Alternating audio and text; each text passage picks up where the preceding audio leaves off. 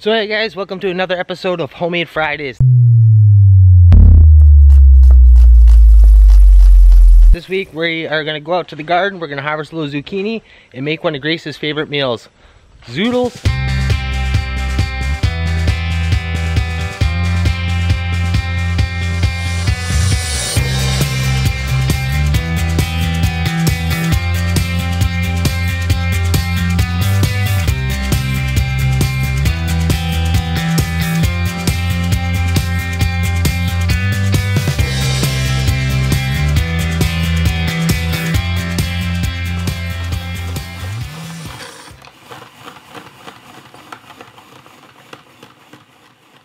Zoodles are a great alternative to using pasta noodles. If you've ever made pasta noodles from scratch, you know it's a huge task, especially if you want to go from garden to table. All that time growing the grain, harvesting, drying, milling, and then making the noodles themselves.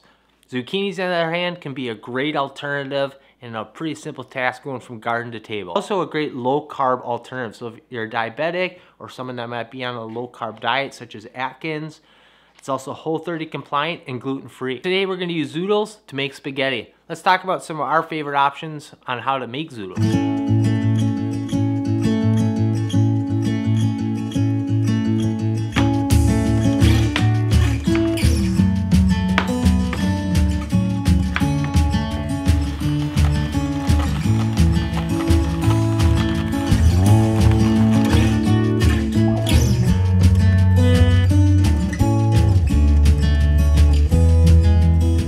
Several different methods out there to be able to make zoodles.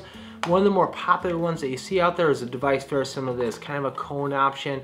You take your zucchini, you start twisting it, and there's a little spiral cutting blade here on the side, and then you end up with a little device like this to help protect your hands as you drive that zucchini in there. These are probably the most popular out there, but our least favorite of the options that we have. You notice where this blade resides, it sits right there on the side. Sometimes as your hand kind of rests there, it's right there. There's a guard there, so it should be safe, but it just doesn't quite feel as safe. It's also a little bit more work, and we feel like it wastes a lot more of the zucchini, and it's not quite as kid-friendly. So our second favorite one that we have is a little hand peeler one like this. It does little fine little noodles. The one thing that we really do like about this one is, yeah, there's a little bit of hand motion and work involved in this, but this thing's so sharp, it does a great job. And the nice part is you don't end up with really big, long noodles. It's moving everywhere. Out of the three tools that we've used, I think our favorite is this one here. I believe it's called the Spaghetti Pro. Forget about it. And there's a couple different... You laughing over there? So there are a couple different settings that you can swap out or change. There's the thin spirals, which is the one that we tend to use when we're trying to make spaghetti. There's the thick spiral, which would actually work great if you're trying to use it for potatoes and making some sort of curly fries. And then there's the ribbon cut as well.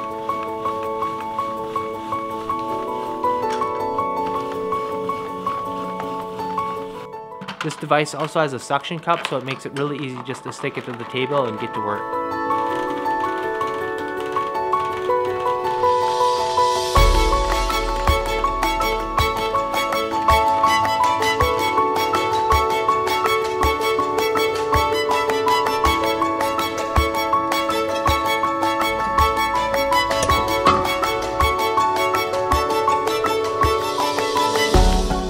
So to kick things off, we're going to brown up our meat. Today we're using a little venison. You could use beef. You could even skip the meat altogether if you wanted to make this a vegetarian meal.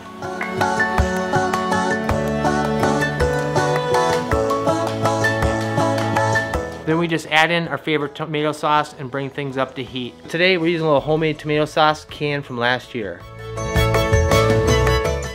So we'll add the zoodle noodles to the pan with a little bit of olive oil or avocado oil, and we'll put that on a medium heat. The longer you cook these things, the softer they'll get. So if you want a little bit more of a crunchier noodle, don't cook them quite as long. You can even skip cooking them if you prefer. But we tend to cook ours somewhere in the 5 to 6 minute range.